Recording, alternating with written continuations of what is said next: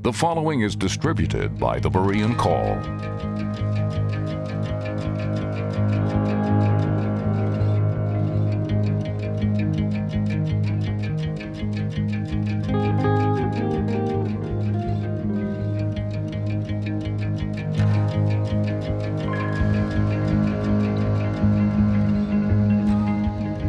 Now, our final question. I've heard you say that after the rapture, everyone on earth will be united.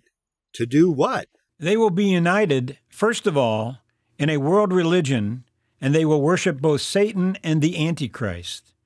Scripture teaches that everyone, except those who believe the gospel and reject Antichrist, and as a result are executed for their faith, will worship the dragon and the beast. Revelation chapter 13, verses 2-4.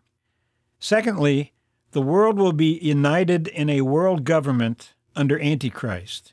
He is given power over all kindreds and tongues and nations, verse 7, so that all, both small and great, rich and poor, free and bond, must receive a mark in their right hand or in their foreheads, and that no man might buy or sell save he that had the mark, or the name of the beast, or the number of his name. Revelation chapter 13, verses 16-17. They will also be united in the strong delusion with which the Lord will afflict those who believe not the truth, but had pleasure in unrighteousness. 2 Thessalonians chapter 2, verses 11-12.